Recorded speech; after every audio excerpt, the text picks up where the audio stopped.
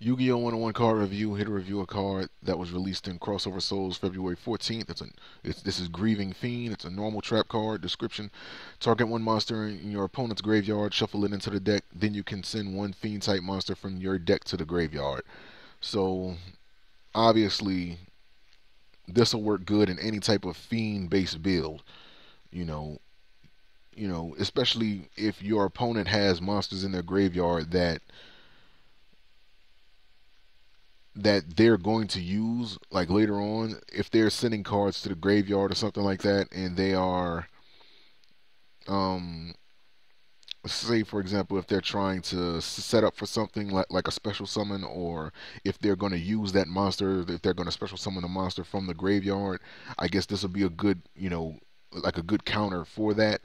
But on the flip side of that, even if you're just targeting one monster just so you can send one fiend type monster from your graveyard, it's still good. So whether you're using like the fables, or whether you're using um the infernoids, whether you're using like the dark worlds, this works good in any fiend based build that runs from the graveyard, or that can utilize monsters from the graveyard. So it's good, archfiends, etc.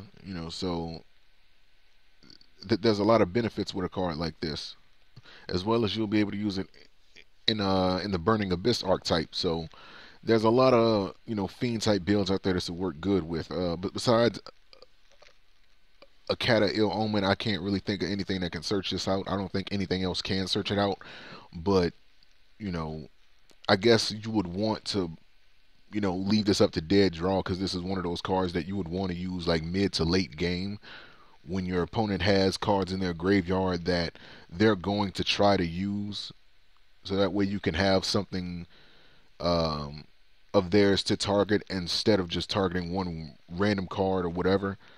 Like you want to target something and send it back to the deck that's going to affect whatever strategy that they have. Like that's the best way to use this card, or any card like this, is that you want to hurt your opponent. You know, like you want to hurt your opponent's strategy. So like mid to late game, they should have a card in their graveyard that they're going to try to, you know, summon. Say for example, if your opponent sends a monster to the graveyard and they activate something like um, Call of the Haunted, then you can chain this to it, target the monster that they were targeting, and the bounce that back to the deck, and then they just have a face-up Call of the Haunted on the field that they can't do anything with. So that'd be something, you know. So in that regard, like, it is a very trolling card. So link to this card is going to be in the description. You guys can check it out, and I'll see you for the next card review. Peace.